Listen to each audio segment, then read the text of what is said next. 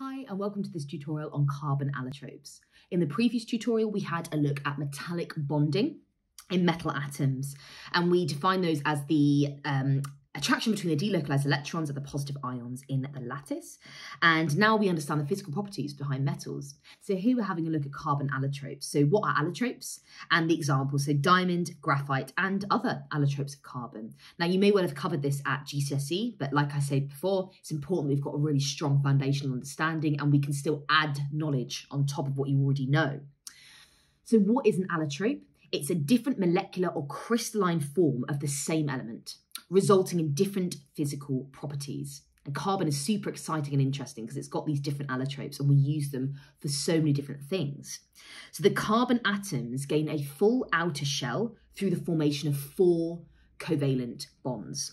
And this forms 2 molecular structures mainly. We've either got graphite or diamond, and they have vastly different chemical properties and physical properties. So here we've got an example of diamond as a giant covalent structure. So a couple of tutorials ago, we talked about giant covalent structures, and it presents the covalent bonds between the carbon atoms. So all of these lines are the covalent bonds, and they go on and on and on into the distance. So remember, this isn't a molecule. This is going to go on and on and on. I've just picked somewhere to stop the image. Always remember that. Okay, so there's more and more atoms here going on and on into the distance with any sort of giant lattice, whether it's ionic or covalent. So each carbon atom we can see forms 4 bonds. So if I pick this one here, 1, 2, 3, 4, if I'm picking this atom here, and they're all 4 are covalent bonds. So diamond is very, very hard in terms of its physical properties, and it's very difficult to break because it's got 4 covalent bonds, all the possible covalent bonds are formed, and they're very strong. It's got very high melting and boiling points, which is why we use it in a lot of industry. And a large amount of energy is obviously needed to break these covalent bonds. That's why it has such high melting and boiling points. It's a good thermal conductor. So the strong covalent bonds mean that thermal energy is quickly transferred through the diamond. And it's a really poor electrical conductor because the electrons are fixed in the covalent bonds. So if I show the electrons here, they are fixed in place. They are not in a sea of delocalized electrons. They can't go anywhere. And so they cannot carry a charge. And of course, diamond is insoluble. The covalent bonds are so strong that any attraction with the solvent, it's not interested in it. Okay, it's not going to form it. And so it's insoluble in water and organic solvents.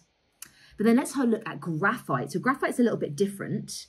If I have a molecule of graphite here, if I take a carbon here, you can see it's got 3, not 4, but 3 covalent bonds instead, with 3 other atoms. And that leaves it with 1 outer electron that's not involved in the covalent bonding. And this is where you're going to find the outermost electrons. It's delocalized. So the 4th electron for each atom is delocalized, but it's free to move around. And so what we end up with is this layer structure. So carbon atoms are arranged in hexagonal sheets. So what I mean by hexagonal is it's a hexagon, 1, 2, 3, 4, 5, 6. Hexagonal sheets in layers. And the layers are joined by weak intermolecular forces called London forces. And on the old specification, we used to call them van der Waals. Check your specification. On OCR, we now call them London. It might be different between different specifications, but those are weak intermolecular forces. So graphite is soft, it's slippery because those layers are able to slip over one another and they can slide because these forces here are weak, whereas the forces here are stronger. Okay, so it can be used in pencils. And it's still got a high melting and boiling point because the covalent bonds within its hexagonal structure are very strong. So a large amount of energy is needed to break them. It's a good electrical conductor. So I said a couple of tutorials ago that this isn't a giant covalent structure actually, but this is an example where we've got lots of covalent bonds, but we still have good electrical conductivity, which is a relatively rare example because we've got the 4th electron of the carbon is not involved in a covalent bond. It's delocalized. It's free to move and carry a charge. Graphite is insoluble. Hopefully you know that just from life in general. We can use it in pencils. It does not dissolve in water. Because these strong covalent bonds here, they're stronger than any attraction that could have formed between the solvent molecules and the carbon atoms. So it's insoluble in both water and organic solvent. And it's got a low density. Okay, so due to the large distance between the layers and the weak intermolecular forces, they can't hold the layers very close together. So there's loads of space here. So it's not dense. It's got a low density.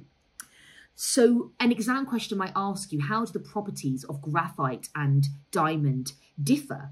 And how does it make them suitable for their uses? So, for example, graphite can be used as an electrical conductor and as a lubricant, whereas diamond is used for cutting machines, so the head of the cutting machine, because it can cut through rock because of its structure. Carbon atoms can also be arranged in non-macromolecular structures. And so the main types you need to know about are graphene and Buckminster fullerene as well. And there's lots of research going into how we can use nanotubes and all sorts. It's a really exciting area of chemical engineering. So graphene is a single layer of graphite. It's an extremely strong and light material. So it's the image I showed you before, but without the layers. So it's just one layer. And a Buckminster fullerene is a carbon nanoparticle. So that's exciting. We could put something inside and transport something somewhere in the human body, etc. So there's lots and lots of interesting implications of this. So it's tiny hollow spheres of covalently bonded carbon atoms in a sphere. So each carbon, as with our graphite layers, is bonded to just 3 other carbons. So the covalently bonded carbon atoms form rings in the shape of hexagons and pentagons. Okay, so hexagons and pentagons. So here's a pentagon and here's a hexagon. They can be used to deliver drugs to different parts of the body. And we've got a relatively low sublimation point. So it directly turns into a gas from its solid state without becoming a liquid first. And iodine does that as well. It goes from solid straight to gas, sublimes. So this is the same, it sublimes. Due to the really weak London forces, or sometimes called Van der Waals forces, between individual Buckminster fullerene molecules, that is what leads to that sublimation happening. That's why it doesn't exist in the liquid state.